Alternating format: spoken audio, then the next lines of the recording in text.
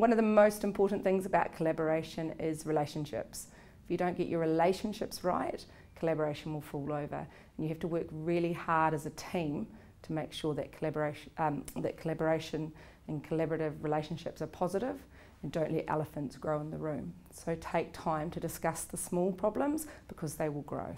We establish relationships in our team by taking the time to work through what our non-negotiables were as a teacher before we even went into our collaborative spaces, and we reassess them every term. We look at them, make sure that we're still on the right track.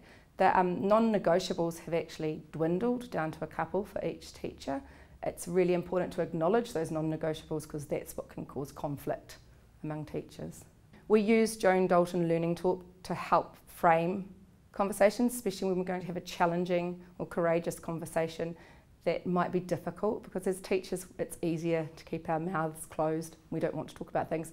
So we've done a lot of work with Joan Dalton's Learning Talk to help us facilitate those conversations. One of the challenges when you've built such a strong relationship as a team is when one person leaves that team and another person comes in. You have to be very aware of supporting the new person in their role, in their job, and including them in everything that you do while upskilling them in the way that you work as a team.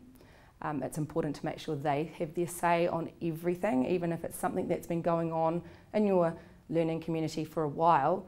It's still important to listen to what they bring to the table. In order to have everybody's voices heard, it's important that you make sure that at meetings everyone has their say, and you pull out the best ideas from everyone's discussion and build something that's co-created.